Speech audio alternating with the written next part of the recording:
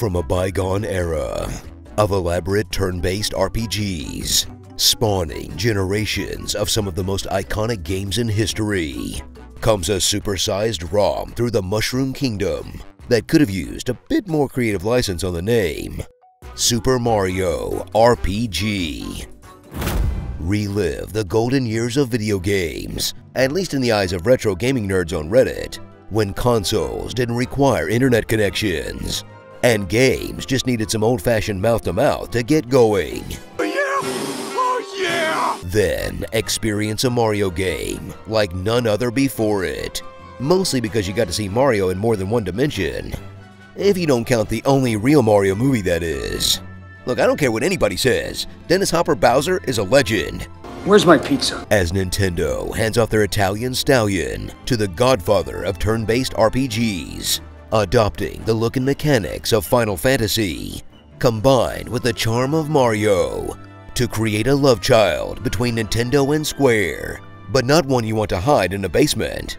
Look, all I'm saying is, the last time they had a collab like this, it was with the Rabbids. I mean, yeah, it's fun and all, but I wouldn't open the cage and bring them to the family reunions. Jump into another Mario adventure that starts as it usually does, rescuing the princess from Bowser, until their usual routine is crashed by a gigantic sword, jettisoning everyone out of the castle.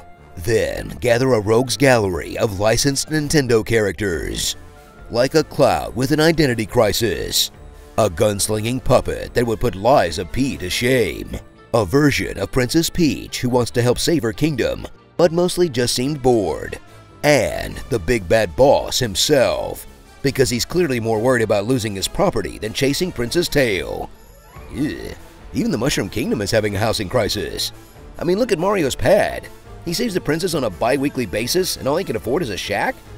Then gather your party of intrepid adventurers to face the Smithy Gang, as you square off against a bunch of wacky sentient weapons that all mostly look like Clippy if he was a prison shiv, in hopes of collecting all the stars and bringing wishes back to the Mushroom Kingdom in a wacky Final Fantasy-coded adventure that might not have all the usual horrors of war stuff, but still has that world-ending existential crisis you love. Now, if you'll all excuse me, I'll be where I always am during an impending apocalypse in Square Games. At the races! Come on, Yoshi baby, Daddy needs those sweet cookies! Slam like you mean it in Mario RPG's mechanics that takes the usual choice-based combat and adds a little twist, punishing your piss-poor timing, as inputs are added to give the usual monotonous cycle of turn-based combat a little je ne sais quoi that will have you timing attacks, specials, and defensive moves, turning the tides of battle wildly, depending on how well you can smash those buttons, as you feel a rush of oxytocin every time you get the timing just right, and like a total boo when you don't. Then sprinkle in mana management and Chrono Trigger triple attack, Frankensteining it into one of the most satisfying RPGs you'll ever play, in a battle system you'll be surprised to find still holds up even after all these years, and age rapidly every time you hear a kid say, "Hey, this is like Sea of Stars!"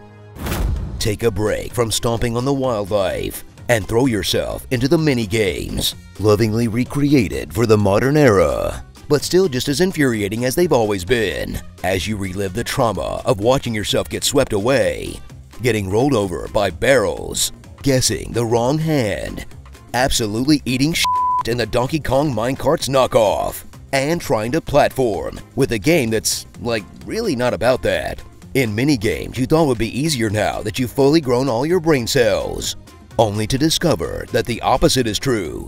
I mean, don't get me wrong, I still enjoy them and all, but the realization that I'm just as unskilled as my 10-year-old self is still something I'm going to need to work through in therapy. So toss that chomp chain and chug those froggy drinks for a blast from the past that you'll enjoy playing again after all these years, not only because of its timeless design, but also because, as much as you hate to admit it, you crave that sweet, sweet nostalgia. If nostalgia was a drug, Nintendo and Square would have a body count higher than Pablo Escobar and the CIA combined. Now just remake FF6 so I can live in a catatonic state of the 1990s forever. Starring White Man Can Jump, prepubescent Stay Puft Man, the Wicker Boy, Pink Mage, Onzillo Bowser, the Wario you ordered from Wish, Rule 34 Iago, Hoshi, a total tool, and just a straight-up FF boss, Fungal Fantasy. Now that we have this great remake, we should demand that Nintendo hears from the coalition of Geno stans and put him into Smash already. We will not be silenced, and our good puppet boy will be immortalized. There are dozens of us. Dozens! Comment below on what you want to hear in my epic voice, and check out these other epic gaming videos on GameSpot.